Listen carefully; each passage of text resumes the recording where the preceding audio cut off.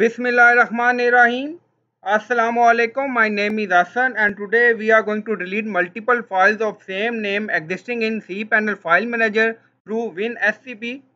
Before starting work, it's my request, please subscribe my channel. Thank you. Now back to our work. Now you see a lot of .htaccess file exist in different folders. So it will take time to delete .htaccess file in each folder. So we are going to delete multiple files of same name through Win SCP. So if you don't have Win SCP, then first install. So I already installed this and login with FTP connection. Now you see we are in public HTML folder and we have a lot of .htaccess file in different folders. So we are going to delete it. So you can log in Win SCP with your FTP connection. Now here you see find files. So click on find files.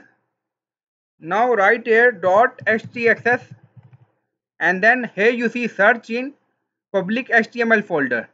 So click on start to search file. Now you see file is show .htaccess file. A lot of file exists in hosting. So we are going to delete it. Now you see search done. Now you see all files .htaccess.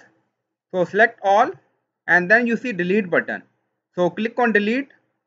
Are you sure you want to delete 28 selected files? So click on OK. Now deleting .htaccess file. So delete done. So in this way you can delete multiple files of same name exist in cPanel file manager through Win SCP. Because in our scenario .htaccess file consists in different folder, so it's difficult to delete .htaccess file one by one. That's why we use Win SCP. So I hope you like this video. Please like, comment, share, subscribe. Thank you for watching.